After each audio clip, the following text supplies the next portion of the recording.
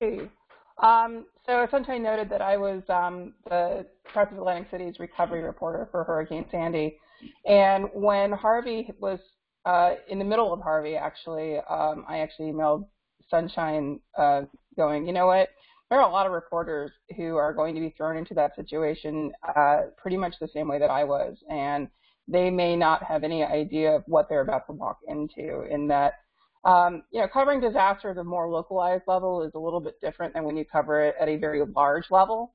So it's a different process, and I was immediately trying to think about how could we transfer some of that information and knowledge that us Sandy recovery reporters knew and gained on the job, and had to go on the fly very much. And how can we make it easier for the reporters covering recovery throughout the country now? And so that's why we came up with these two webinars. And the first one is really kind of about the initial stages, and I'm going to touch a little bit about flood insurance because I know that that's a really hot topic and a lot of folks want to know about it. But primarily, I'm just introducing what you're going to be doing and giving you a lot of tips of things that I learned on the job. And I'm giving this from the perspective of what I learned as a reporter, not from anything else that I'm doing. But I just wanted to be able to transfer that knowledge to some of the other reporters out there to help make their jobs a little bit easier. And so a little bit first, I just want to go over some of the goals of this is obviously sharing my lessons learned during Sandy recovery, but also kind of help you as reporters particularly understand some of the recovery landscape. And I'm not going into this super detailed. If you're a policy expert, you may already know a lot of this. But if you're somebody who's new to the recovery beat, you probably don't know much of this at all. But then I also want to help you understand a little bit about what the data is out there that's easy to get, and some of the challenges of being able to use data in terms of helping inform your reporting. And then most of all, I want to help you identify some of the most important details to make sure you incorporate in your stories, because a lot of times you're going to have process stories that your editors or your producers may not be too fond of. But those are the things that your readers really need. And I'm going to share some of the things that I learned in my work to help you see, like, maybe things that you ordinarily wouldn't be using as a story may actually be one of your most important stories. So first, quick thing, as Sunshine noted, I used to be at the Press of Atlantic City. As we were dealing with recovery, I was lucky enough to be an annual workshop for journalists attendee. Fellow, and I unfortunately left journalism not long after that to go back to graduate school to study public policy and urban planning with a focus on climate adaptation and coastal resilience work. But most importantly, I focused on stakeholder engagement and risk communication, because the experience of covering Sandy really taught me that a lot of the communication challenges that are on the ground are there because a lot of folks just don't know how to talk to each other, and I felt that that was something that I would be able to help out with. But at the same time, I also like to take all of what I've learned to help bring that back to reporters, because it's really important for you guys to know how to work with some of this and understand this so that you can make your work resonate with your readers and your viewers. So first, I just want to go over a very short overview of the stages of recovery. And this is not anything formal, but this is just stuff that I've noticed in my observations. And that the first stage is really that humanitarian relief. And that's getting people safe, out of danger's way, getting them the basic needs and their basic food met, and possibly, giving them a place to sleep initially. The next stage is the short-term, what I call the short-term recovery, and that's really kind of beginning that cleanup, and that lasts for a couple of months, possibly longer, depending on where you're at. And that's, cleaning out the flood-damaged houses, that's removing debris, that's cleaning up infrastructure and getting things starting to operate again. And that's the stage that we're still in terms of Texas, and I think we're finally there in Florida, perhaps. But I know that they're still trying to restore power in some areas. And then the third stage is the long-term recovery, and that's where you're getting your really deep rebuilding going on. And that I'm going to focus on much more deeply on Friday's webinar, because that's a very big process, and that's actually where you as a reporter can be the most valuable, because you can help people start understanding that process. It's not simple. First, I just want to cover a little bit overview of what FEMA does in terms of their role in disaster recovery. And the first thing I want to note is that disaster recovery is always much more complicated, much more chaotic, and much more complex than people want it to be. It also takes a lot longer than people want it to be, because your life is disrupted and you want to go back to normal right now. And FEMA is really trying to help you do that, as well as all the other government agencies that are working with FEMA and all of the volunteer organizations that are working with FEMA and the other disaster recovery groups. And so FEMA really comes in during this to connect folks to public assistance and different types of assistance to help them get back on their feet initially. And how do they work? When you have a major disaster, they have to bring a lot of people into the area right away. And so they have this reservist group where they have people who, this is their job. They get called up when there's a major disaster, and they come from all over the country, and they come to basically start putting things together and being the boots on the ground to make those first initial steps, and doing that initial getting folks registered, helping people understand what's available and how to connect them to initial relief. And it's one thing that's important for you all as reporters to understand is that a lot of this is through the policy that this is through the Stafford Act. And so one thing I would recommend is to go look that up and read a little bit more about that and understand what kind of limitations that places on the government and what they can actually offer. And so the thing is that Congress never really intended for FEMA to be an insurance agency. It's not an insurance program. It's not the assistance that they provide is not going to make people whole. And people who have insurance may not get any kind of disaster benefit through FEMA at all. They really look at that through what kind of income you have and what kind of other capacity that you have to be able to rebuild and recover. And so a couple of the individual assistance type programs and grants includes the food stamps program, I think it's called DSNAP, which is Disaster Supplemental Nutrition Assistance Program. And then transitional sheltering assistance, which is getting people into a safe, sanitary, and secure housing for a temporary time while they find something that's more permanent or they are able to fix and repair their home. It does not cover much, and I think you would need to verify this, but I think the most amount of money that FEMA can actually offer somebody is $33,000, which really isn't very much money at all. But the most common, typical amount is usually about $4,000. So make sure that when you are talking about this and working on this, that you verify that amount with whoever you're working with FEMA and other organizations, because that things might have changed. But it's important to actually understand that they don't offer very much money, but what they do offer depends on your income. The next, if you don't qualify for a lot of that assistance, or even if you do, they will offer loans through the Small Business Administration. And that depends on a lot of stuff, and I found that when I was working and covering this beat, that a lot of people were really upset when they got offered loans because they tend to just want everything to be fixed for them. So it's important to kind of navigate that process and describe that process and how it works and why it exists in the first place. So, and then the third one that is going to become really big, especially in terms of long-term recovery, is the community development block grants that might be coming.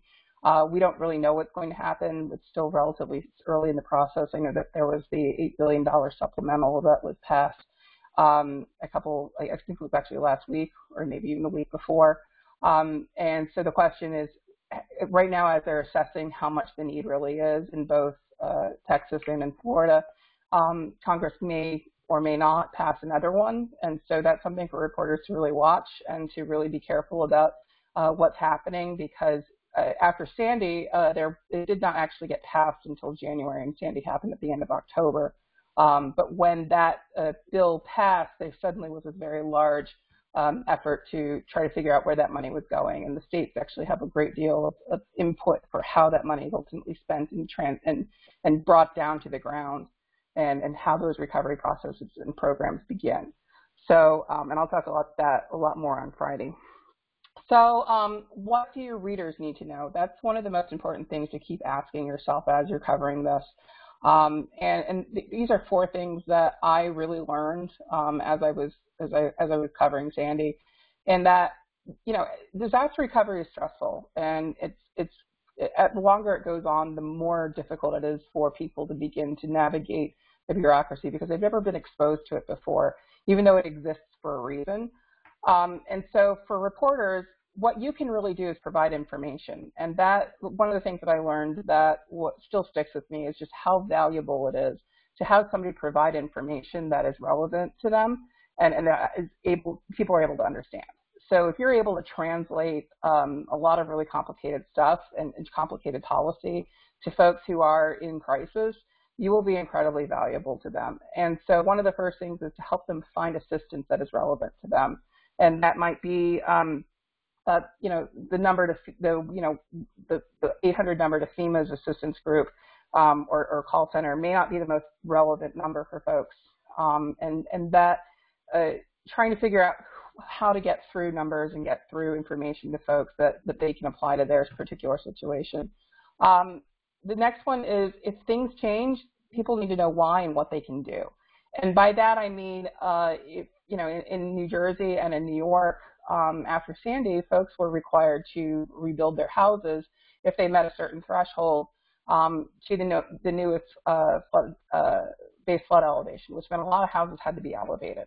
And that was something that was a really chaotic and complicated time for a lot of people because they just didn't understand what that meant and why, and then they got overwhelmed trying to think about how to actually do it and pay for it. So if people are required to upgrade to, rebuild their house to meet new building codes, make sure that people understand why and how that actually is to occur and what they can do about it. The third thing that I found was that people who were not in areas that got damaged, they want to know how they can help people. And so even if you've already run a story, keep running those stories. They may seem repetitious, but those will be those stories that people cut out and send to each other and say, okay, this is what I'm going to keep and what I'm going to use because this has phone numbers for how I can help and even places I can go to provide volunteer time. In terms of, also finding assistance that is relevant to them, one thing that I found was that just the printed product became so much more valuable because there are a lot of people who don't actually have computers and don't know how to use the internet. And when you have disaster, people get displaced, especially people who are poor and people who are elderly. And those people are the most vulnerable, and those people are the ones who really read the paper because the paper has information that they can use. And in fact, I actually got people would cut out articles and send them to other people in states far away from New Jersey. And then I would actually get a letter from people in states far away, Iowa, who had been given those, who had had that mailed to them, and that their only connection to what was going on where their home was their friends sending them these letters, and that they would ask me to write back because they didn't necessarily know how to call me or how to email me because they didn't use a computer. So I found that the value of a printed product just became so much higher than I initially thought. So if you can always put it in the paper, if you have a printed product, definitely make sure that that information goes in there. And then finally, working phone numbers that reach knowledgeable people, not necessarily a phone tree. People in crisis really struggle with dealing with the phone trees and trying to navigate voicemail or navigate robotic voices. And if you can provide phone numbers that go directly to a human being that can help them answer their questions, that will be really helpful, even if it's your local board, your local zoning code official or your local your local town engineer that can really help them.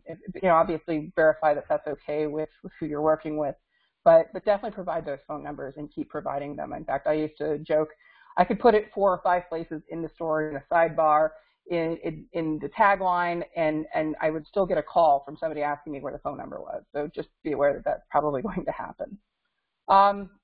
The next thing I want to talk about briefly, there we go. The next thing I want to talk about very briefly is just the NFIP, the National Flood Insurance Program, just because I know that a lot of folks are starting to get a pretty intense introduction to this.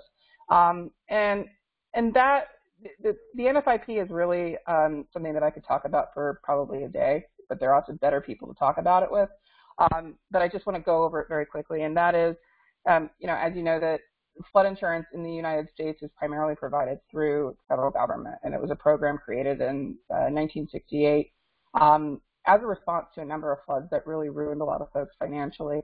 And it was designed as a way to help people recover from storms without having to dip into money that they didn't have. And unfortunately, it did create the side effect of just people suddenly were building in flood zones that they didn't necessarily expect to be building in. But unfortunately, that's how we are right now.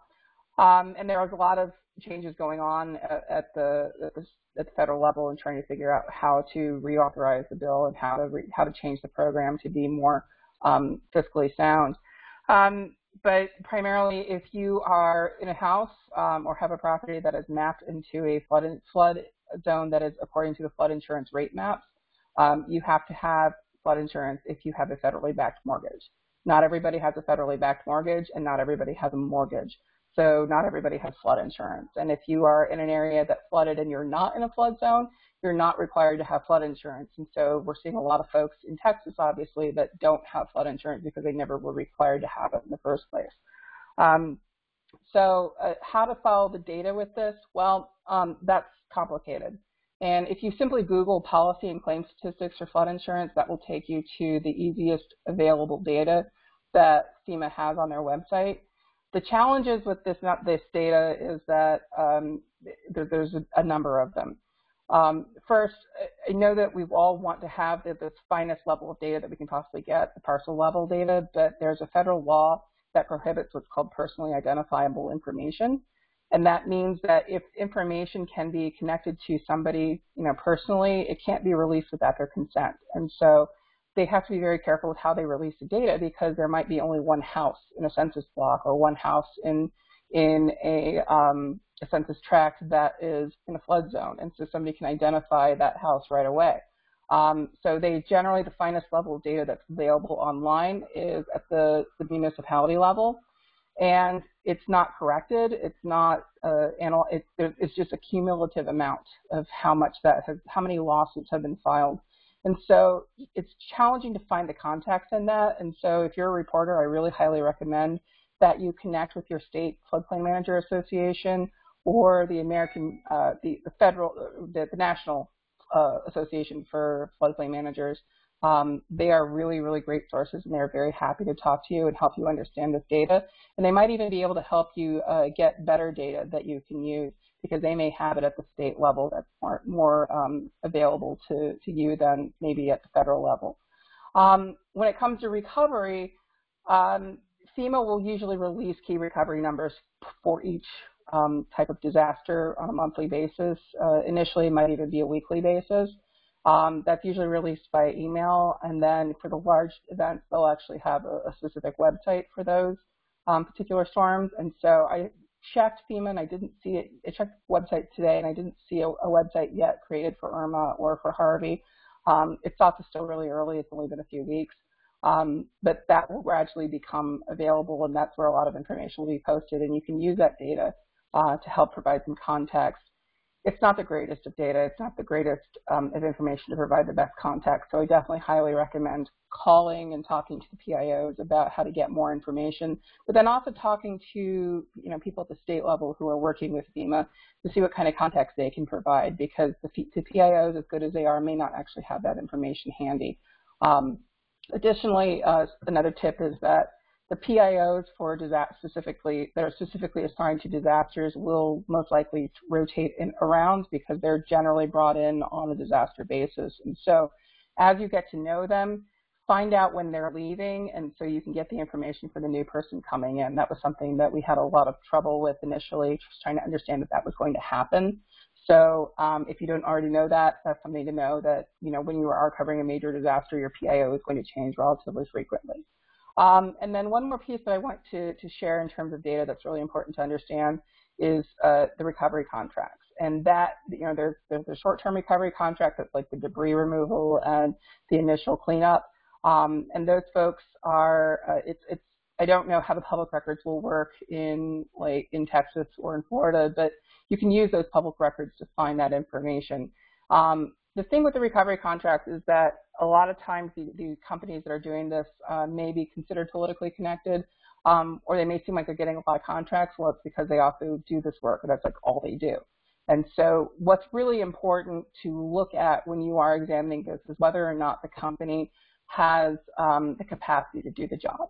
And I've seen stories in various disasters about recovery contracts that seemed like they were a little bit interesting in terms of the numbers, but in actuality, it really wasn't that big of a deal.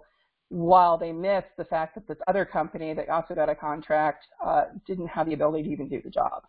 So kind of look at that context for, do they have the capacity to do the job? Can they do the job? And use that as one of your benchmarks for how you're looking at those contracts. So next, I want to just give you a couple of really simple, essential tips for me. It was essential to stay organized. I know that every reporter has their own way of managing things and staying organized. It's going to become much more intense than you've probably ever imagined. So you may have to alter that process. Something that really helped me was to know key dates for recovery and put them on my calendar. When were reports supposed to be released? When were contracts supposed to be due? And just kind of plan that coverage around those dates, because things are going to change rapidly and you may not always be the first one to know. So if you have really good sourcing, definitely build that sourcing in, that's especially off the record or on background, so you just know how to anticipate what's going to happen. What was essential for me to keep my head slightly above water, and I'm not going to say it was really very high above water, was to plan the coverage as much as I could, because there's a lot of enterprise stories that you want to do, and there's a lot of really important enterprise stories that does really help people. And you want to plan that. You want to make sure you have time for that. You're not always getting caught off guard by the breaking news, because they're always going to release everything at 5 o'clock without somebody available. They just always do. And so if you can anticipate that happening, it will keep you from working 16-hour days, which there were many of those I did. So another really important tip is just, find time to take off. Make sure you do take time off, because if you don't, you're going to burn out and you're going to have difficulty just managing all of the workload, even if you have people that are on a team working on it together. So definitely make sure that you give yourself time to debrief and relax a little bit. And then one thing that was probably the most useful thing I ever did was I kept a list of key service phone numbers on my desk, and that by key service I mean like every number to every possible program that the state was offering, and it just kept getting longer and longer and longer, because no matter how many times I put those numbers in the paper or on the website, people were still calling me to get that information. And at one point I had a voicemail message that lasted 3 minutes long because I kept it in my voicemail too. So just know that people are not necessarily able to think through things as well as you might want them to, but you can actually provide that connection and that information, and that you will become one of those people that is providing an essential public service as you're going through this. And with that, I'm happy to take any questions. Thanks, Sarah. That was great. And so we're happy to take questions now. While we're as people start sending them in, I have a couple for you right at the top. There were a couple of organizations you mentioned that you would recommend using as sources, and it was a little bit hard to hear. Could you say those again? Your State Floodplain Managers Association. There is one for Texas and there is one for Florida. Connect with them. They can connect you with people who really know this information in and out. Not just from a flood insurance perspective or a protection perspective, but also just how recovery will work. And those people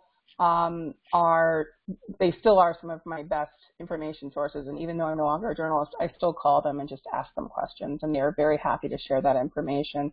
And a great place to start, if you don't know who your State Floodplain Manager Association folks are, the Association for State Floodplain Managers is the national organization, and they are incredibly knowledgeable and incredibly helpful, incredibly happy to help talk to you and provide context and provide information.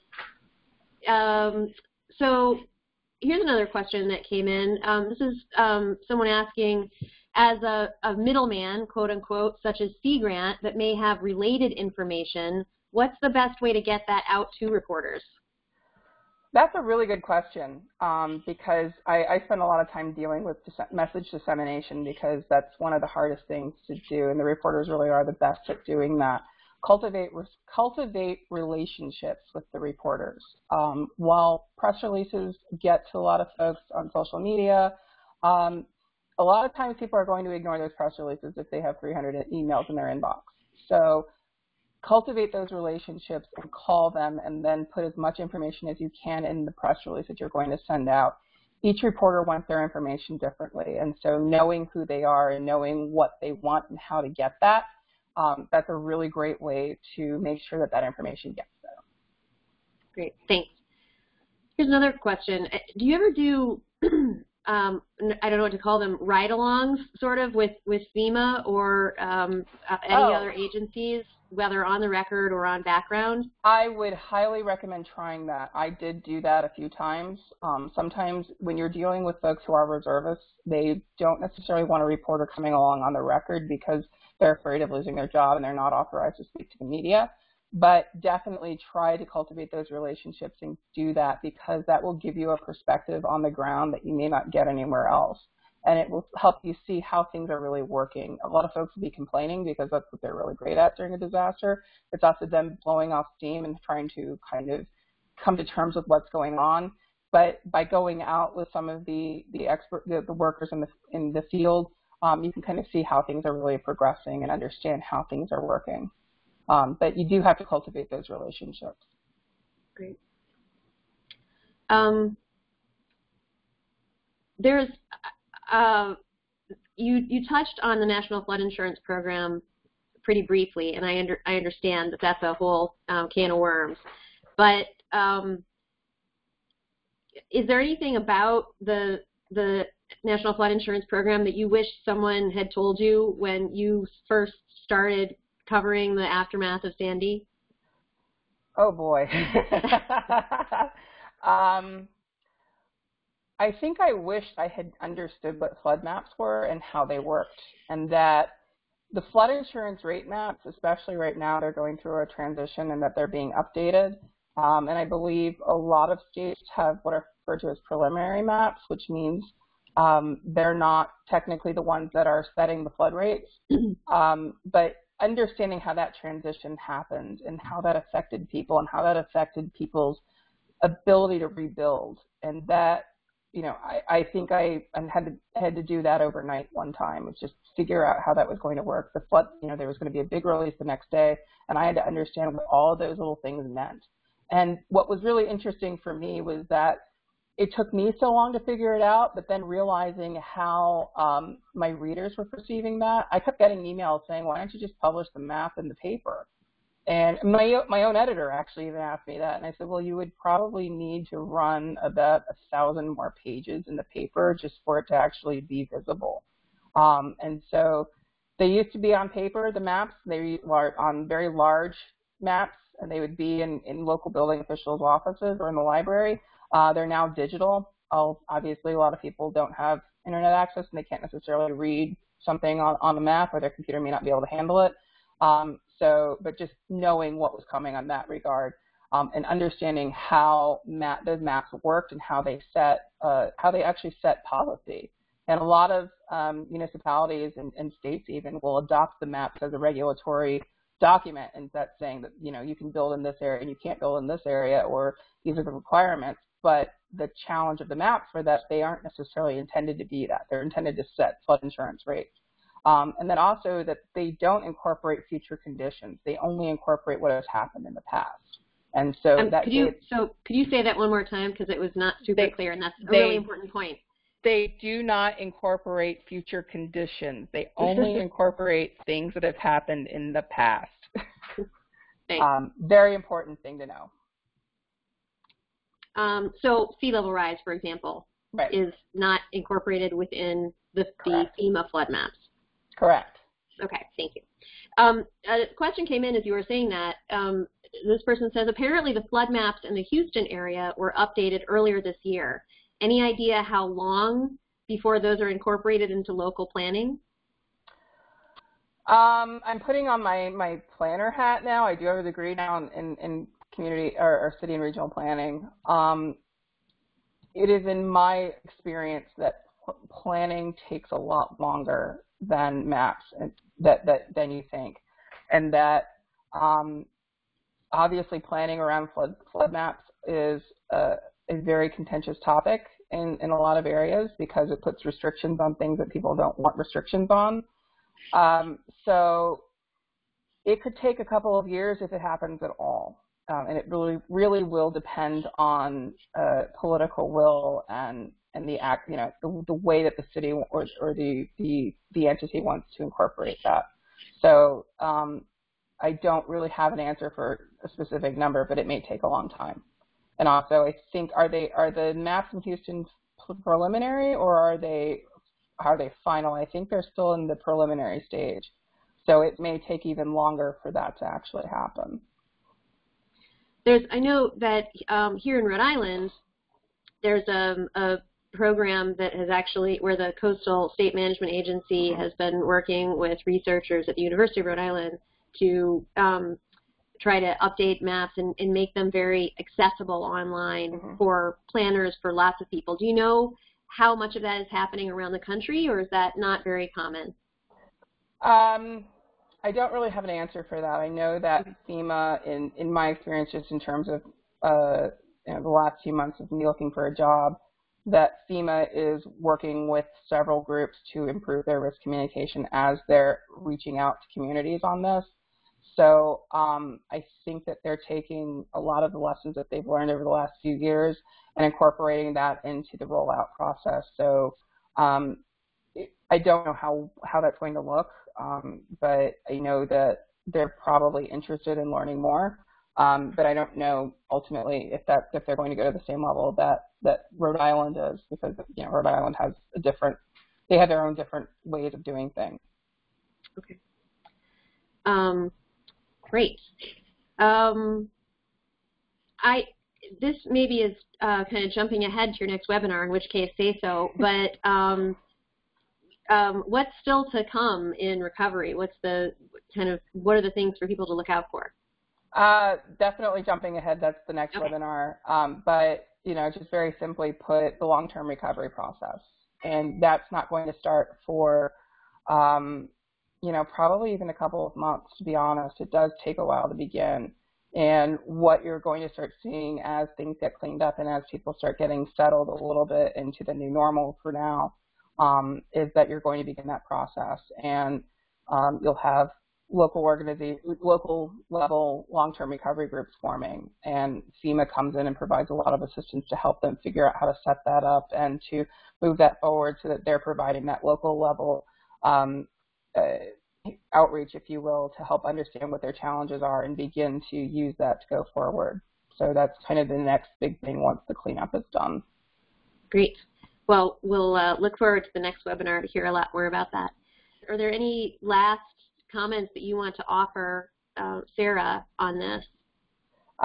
Just know that you're becoming a lifeline as a reporter, and you don't know that yet, and that you may feel helpless in terms of just being able to, you want to help with the disaster recovery process, but one of the most important things that you can do is actually provide information in a way that people understand, and you're about to understand how important your job is and how much of a public service you provide. And I made it a point to try to answer every single phone call and email and letter that came in, because I quickly learned how many people did not understand what was going on. And that if you can convey that information and be able to just explain that process and that bureaucracy, you will be a lifeline to people. And also, if you do that, you will find an amazing resource for sources and for people to talk about, on the record, because as they're contacting you, they realize that they don't want people to go through what they've just been through. And so they're more willing to actually talk on the record if you, give them that compassion to understand what's going on. And so that becomes a really interesting relationship, and it also helps you understand some of those individual stories that are going on. And if you share those stories, other people will understand what's going on and that they may not feel as alone as they probably do. Great. That's fantastic. Next webinar, again, with Sarah, will be this coming Friday, September 22nd. Once again, we'll do this at 1 p.m. Eastern Time, and it'll be another half-hour to 40-minute webinar, so hopefully a good timeline for you. And as we noted, she's going to talk a lot more about kind of the next phases of recovery after a major hurricane. And I'd like to note that there is a very, very short survey you can take. You can access this survey link from the main page. When you clicked on the link to join the webinar, there's a short survey link there. We'd love to get your input on this webinar and also others, and there's an opportunity for you to join our e-newsletter list, etc., while you're there. Thank you very much, Sarah Watson.